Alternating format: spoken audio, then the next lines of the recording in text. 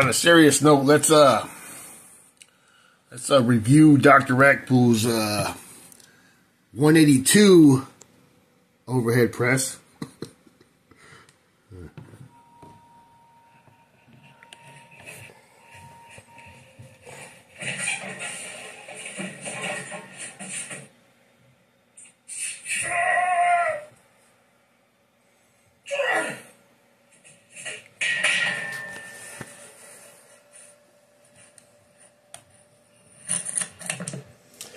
All right, that was pretty much a force rep. I mean, he tried his hardest to get that up there. Just goes to show how out of shape he is. I mean, this guy used to rep this kind of weight.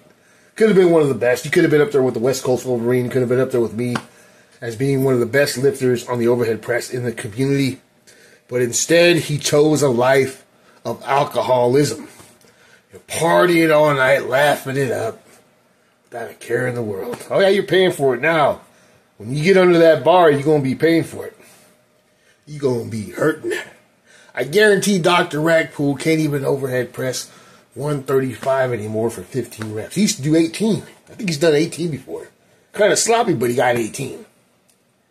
And I'm going to break that record. I'm going to hit 20 by the end of the year. You can count on that. Now, I mean, this was... I mean, it is what it is. Terrible form, terrible technique. Didn't get his head through the hole completely. He got up to the top, I'll give him that. But, yeah, it's just, you know, when you're trying too hard like this, you're just asking for an injury. And I guarantee Dr. Rackpull's shoulder is going to be hurting for about the next 2 months because of this lift. You can tell. You can tell right off that. The guy has no clue on how to train. And this is why... he continues to have shoulder problems. Ego lifting will cause shoulder problems. Get it?